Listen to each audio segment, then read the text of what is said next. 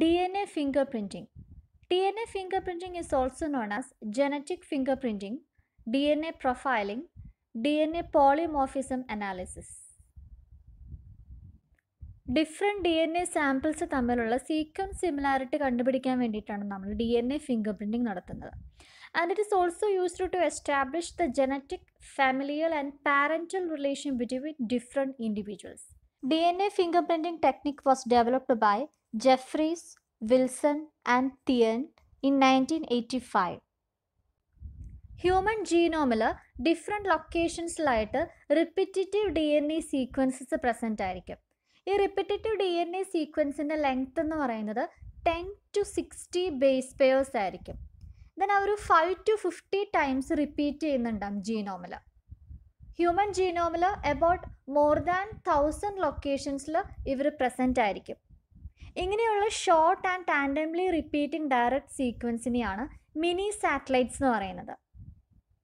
ഈ mini സാറ്റലൈറ്റ്സിൽ different restriction എൻസൈംസിന് വന്ന് cut ചെയ്യാനായിട്ടുള്ള റെസ്ട്രിക്ഷൻ സൈറ്റ്സ് ഉണ്ടാവും.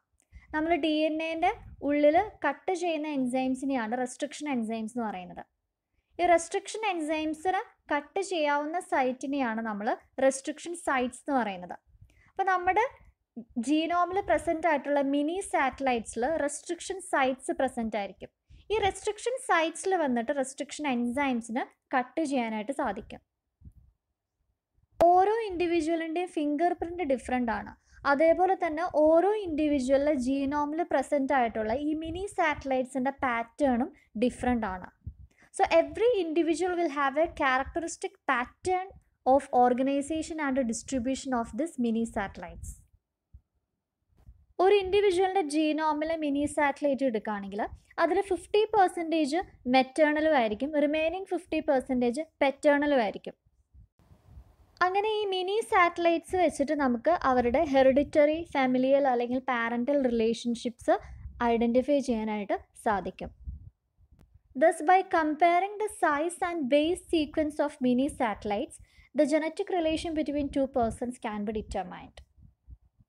ഇപ്പോൾ ജനറ്റിക്കലി അൺറിലേറ്റഡ് ആയിട്ടുള്ള പേഴ്സൺസ് ആണെങ്കിൽ അവരുടെ ഈ മിനി സാറ്റലൈറ്റിൻ്റെ ലെങ്ത് ഡിഫറെൻ്റ് ആയിരിക്കും. ദെൻ അതിൻ്റെ number of direct tandem repeats different ആയിരിക്കും. ദെൻ അവരുടെ റെസ്ട്രിക്ഷൻ ഫ്രാഗ്മെൻറ്റ്സിൻ്റെ ലെങ്ത് ഡിഫറെൻ്റ് ആയിരിക്കും. So this variability in the copy number of tandem repeats and the length of restriction fragments in individuals is called variable number tandem repeats or VNTR. ഓരോ ഇൻഡിവിജ്വലും അപ്പോൾ ഈ number of tandem റിപ്പീറ്റ്സും അതേപോലെ restriction ഫ്രാഗ്മെൻറ്റിൻ്റെ ലെങ്ത്തും variable ആയിരിക്കും.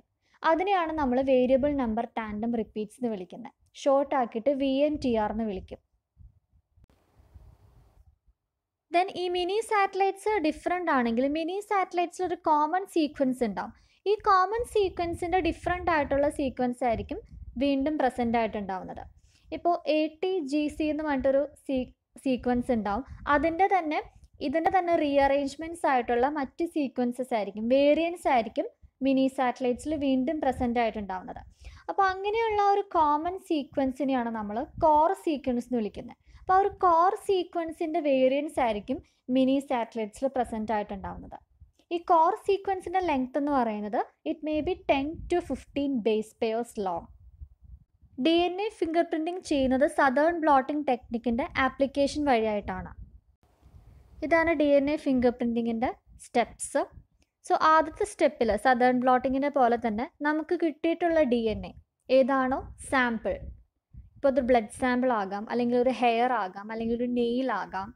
So ഏത് സാമ്പിളാണോ നമുക്ക് കിട്ടിയിട്ടുള്ളത് ആ ഒരു സാമ്പിളിലുള്ള DNA ആദ്യം ഐസൊലേറ്റ് ചെയ്യും. ഇപ്പോൾ ബ്ലഡ് സാമ്പിൾ ആണെങ്കിൽ ആ ബ്ലഡ് സാമ്പിളിൽ പ്രസൻ്റ് ആയിട്ടുള്ള DNA ഐസൊലേറ്റ് ചെയ്യും. ദെൻ ഈ ഐസൊലേറ്റ് ചെയ്ത DNA ഫ്രാഗ്മെൻറ്റ്സ് ആക്കി മാറ്റുക എന്നുള്ളതാണ് അടുത്ത സ്റ്റെപ്പ്. സോ അതിന് വേണ്ടിയിട്ടുള്ള എൻസൈംസ് ആണ് restriction endonuclease. So this sample DNA is first എൻസൈമാറ്റിക്കലി fragmented using A suitable restriction endonuclease. So specific ആയിട്ടുള്ള റെസ്ട്രിക്ഷൻ സൈറ്റ്സിൽ വന്നിട്ട് റെസ്ട്രിക്ഷൻ എൻഡോന്യൂക്ലിയസ് വന്നിട്ട് DNA ക്ലീവ് ചെയ്യും.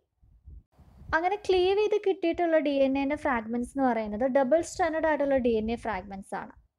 സോ അതിനെ നമ്മൾ റെസ്ട്രിക്ഷൻ ഫ്രാഗ്മെൻറ്റ്സ് അല്ലെങ്കിൽ റെസ്ട്രിക്ഷൻ ഡൈജസ്റ്റ് എന്ന് വിളിക്കും. കാരണം റെസ്ട്രിക്ഷൻ എൻസൈം വെച്ചിട്ടാണ് നമ്മളതിനെ ബ്രേക്ക് ചെയ്തിട്ടുള്ളത്. അതുകൊണ്ട് ആസ് എ റിസൾട്ട് നമുക്ക് കിട്ടിയിട്ടുള്ള DNA ഫ്രാഗ്മെൻറ്റ്സിന് നമ്മൾ റെസ്ട്രിക്ഷൻ ഫ്രാഗ്മെൻറ്റ്സ് അല്ലെങ്കിൽ റെസ്ട്രിക്ഷൻ ഡൈജസ്റ്റ് എന്ന് വിളിക്കും. ദെൻ ഈ റെസ്ട്രിക്ഷൻ ഫ്രാഗ്മെൻറ്റ്സിൽ ചിലപ്പോൾ മിനി സാറ്റലൈറ്റ്സും ഉണ്ടാകും. സോ അതിനെ സെപ്പറേറ്റ് ചെയ്യാൻ വേണ്ടിയിട്ട് നമ്മൾ അഗാരോസ് ജെൽ ഇലക്ട്രോഫോറസിസ് നടത്തും. അടുത്ത സ്റ്റെപ്പ് എന്ന് പറയുന്നത് DNA ഫ്രാഗ്മെൻറ്റ്സിൻ്റെ സെപ്പറേഷനാണ് by agarose gel electrophoresis. Then ചെയ്യുന്നത് DNA ഫ്രാഗ്മെൻറ്റ്സ് എന്ന് പറയുന്നത് ഡബിൾ സ്റ്റാൻഡേർഡ് ആണ്. ദെൻ അവർ സോഡിയം ഹൈഡ്രോക്സൈഡ് സൊല്യൂഷൻ വെച്ച് ട്രീറ്റ് ചെയ്യും. അതായത് ആൽക്കലി ട്രീറ്റ്മെൻറ്റ് നടത്തിയിട്ട് ഡീനേച്ചറേഷൻ നടത്തും. അതായത് ഡബിൾ സ്റ്റാൻഡേർഡ് ആയിട്ടുള്ള DNA ഫ്രാഗ്മെൻറ്റ്സിനെ സിംഗിൾ സ്റ്റാൻഡേർഡ് ആയിട്ടുള്ള DNA ഫ്രാഗ്മെൻറ്റ്സ് ആയിട്ട് മാറ്റും. സോ ഇപ്പോൾ അഗാരോസ് ജെല്ലിൽ ഇരിക്കുന്നത് സിംഗിൾ സ്റ്റാൻഡേർഡ് ആയിട്ടുള്ള DNA ഫ്രാഗ്മെൻറ്റ്സ് ആണ്. It is then transferred to A nitrocellulose filter membrane. നമ്മൾ സദേൺ ബ്ലോട്ടിങ്ങിൽ ചെയ്ത പോലെ തന്നെ ഡീനേച്ചറേഷൻ കഴിഞ്ഞിട്ടുള്ള നെക്സ്റ്റ് സ്റ്റെപ്പ് എന്ന് പറയുന്നത് നൈട്രോസെല്ലുലോസ് ഫിൽറ്റർ മെംബ്രെയിനിലേക്ക് ഈ ഒരു ഡീനേച്ചേർഡ്, അതായത് സിംഗിൾ സ്റ്റാൻഡേർഡ് ആയിട്ടുള്ള DNA ഫ്രാഗ്മെൻറ്റ്സിനെ ട്രാൻസ്ഫർ ചെയ്യാന്നുള്ളതാണ്. ദെൻ അങ്ങനെ ട്രാൻസ്ഫർ ചെയ്ത് കഴിഞ്ഞതിന് ശേഷം അതിനെ ഇൻക്യുബേറ്റ് ചെയ്യും about 70 to 80 degrees Celsius for about 2 to 3 hours. അതിന് ആ ഒരു ഫിൽറ്റർ മെംബ്രെയിനിൽ ഫിക്സ് ചെയ്യാൻ വേണ്ടിയിട്ട് ഇൻക്യുബേഷൻ നടത്തും. സോ ഇൻക്യുബേഷൻ നടത്തിയതിൻ്റെ റിസൾട്ടായിട്ട് ആ സിംഗിൾ സ്റ്റാൻഡേർഡ് ആയിട്ടുള്ള DNA ഫ്രാഗ്മെൻറ്റ്സ് ആ ഒരു നൈട്രോസെല്ലുലോസ് ഫിൽറ്റർ മെംബ്രെയിനിൽ പെർമനൻ്റ്ലി ഇമ്മൊബിലൈസ്ഡ് ആയിട്ട് മാറും. And this is called DNA blotting. ഇപ്പോൾ നൈട്രോസെല്ലുലോസ് ഫിൽറ്റർ മെംബ്രെയിനിൽ നമ്മുടെ DNA ഇരിക്കുന്നത് ഓരോ ബാൻഡ്സ് ആയിട്ടാണ്, ഓരോ ഡിസ്റ്റിങ്ക്റ്റ് ബാൻഡ്സ് ആയിട്ടാണ് ഫിൽറ്റർ പേപ്പറിൽ ഇപ്പോൾ DNA ഇരിക്കുന്നത്. ഈ ബ്ലോട്ട്, അതായത് ഈ ഒരു നൈട്രോസെല്ലുലോസ് പേപ്പറിലേക്ക് ബ്ലോട്ട് ചെയ്ത് DNA ഫ്രാഗ്മെൻറ്റ്സിന് നമ്മൾ ദെൻ DNA പ്രോബ്, അതായത് സിംഗിൾ സ്റ്റാൻഡേർഡ് ആയിട്ടുള്ള DNA പ്രോബ് കണ്ടെയ്നിങ് സൊല്യൂഷനിലേക്ക് മാറ്റും. സദേൺ ബ്ലോട്ടിങ്ങിലേതുപോലെ തന്നെ സിംഗിൾ സ്റ്റാൻഡേർഡ് ആയിട്ടുള്ള DNA പ്രോബ്സ് എന്ന് പറയുന്നത് റേഡിയോ ആക്റ്റീവ്ലി ലേബിൾഡ് ആയിരിക്കും. അങ്ങനെ പ്രോബുള്ള സൊല്യൂഷനിലേക്ക് ഈ ഒരു ഫിൽറ്റർ പേപ്പർ മാറ്റി കഴിയുമ്പോൾ അതിന് കോംപ്ലിമെൻ്ററി ബൈൻഡിങ് നടക്കും. So this DNA binding is called DNA hybridisation. Then DNA hybridisation step കഴിഞ്ഞിട്ട് വാഷിംഗ് നടക്കും. അതായത് നോൺ ഹൈബ്രിഡൈസ്ഡ് ആയിട്ടുള്ള ബ്ലോട്ട്സ് വാഷ് ചെയ്ത് കളയാൻ വേണ്ടിയിട്ട്. ദെൻ ഈ ഒരു നൈട്രോസെല്ലുലോസ് മെംബ്രെയിനെ ഡ്രൈ ചെയ്തിട്ട് എക്സ്റേ ഫിലിമിൽ ഓട്ടോ റേഡിയോഗ്രഫി നടത്തും. So we can see the x-ray images of the DNA bands. അതിനെയാണ് DNA ഫിംഗർ പ്രിൻറ്റ്സ് എന്ന് വിളിക്കുന്നത്. അങ്ങനെ നമുക്ക് രണ്ട് സാമ്പിൾ DNA തമ്മിലുള്ള ജനറ്റിക് റിലേഷൻ ഐഡൻറ്റിഫൈ ചെയ്യാനായിട്ട് സാധിക്കും. ഇപ്പോൾ ഒരു ചൈൽഡിൻ്റെ പെറ്റേണിറ്റി ടെസ്റ്റ് നടത്തണമെങ്കിൽ ആ ചൈൽഡിൻ്റെ DNA ആയിരിക്കും നമ്മൾ സാമ്പിൾ DNA ആയിട്ട് ആദ്യം എടുക്കുന്നത്. ഒന്നില്ലെങ്കിൽ ബ്ലഡ് സാമ്പിൾ ആയിരിക്കും, അല്ലെങ്കിൽ ഹെയർ ആയിരിക്കും, അല്ലെങ്കിൽ ഏതെങ്കിലും ഒരു പാർട്ടിൽ നിന്നുള്ള DNA ആയിരിക്കും എടുക്കുന്നത്. ദെൻ പ്രോബായിട്ട് യൂസ് ചെയ്യുന്നതായിരിക്കും ആരാണ് ഫാദറിനെ ഐഡൻറ്റിഫൈ ചെയ്യേണ്ടത്. ഇപ്പോൾ ഒന്നിൽ കൂടുതൽ ആളുണ്ടെങ്കിൽ, ഇപ്പോൾ 3 പേരുണ്ടെങ്കിൽ ആ 3 പേരുടെ DNA സാമ്പിൾസും ആയിരിക്കും സിംഗിൾ സ്റ്റാൻഡേർഡ് ആക്കി മാറ്റിയിട്ട് റേഡിയോ ലേബലിംഗ് നടത്തിയിട്ട് പ്രോബ്സ് ആയിട്ട് യൂസ് ചെയ്യുന്നത്. അപ്പോൾ ഏറ്റവും കൂടുതൽ സിമിലർ ആയിട്ടുള്ള സ്ട്രാൻഡ്സിലായിരിക്കും ഈ ഒരു സാമ്പിൾ വന്ന് ബൈൻഡ് ചെയ്യുന്നത്.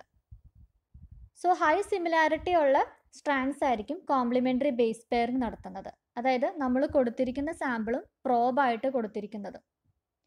ദെൻ അത് ഓട്ടോ റേഡിയോഗ്രഫി നടത്തുമ്പോൾ നമുക്ക് കാണാനായിട്ട് സാധിക്കും ഏതിനോടാണ് അറ്റാച്ച് ചെയ്തിരിക്കുന്നതെന്ന്. അത് നമ്മൾ ഏത് പ്രോബിനോടാണ് ഇത് അറ്റാച്ച് ചെയ്തിട്ടുള്ളത്. അങ്ങനെ നമുക്ക് പെറ്റേണിറ്റി ടെസ്റ്റ് നടത്താനായിട്ട് സാധിക്കും.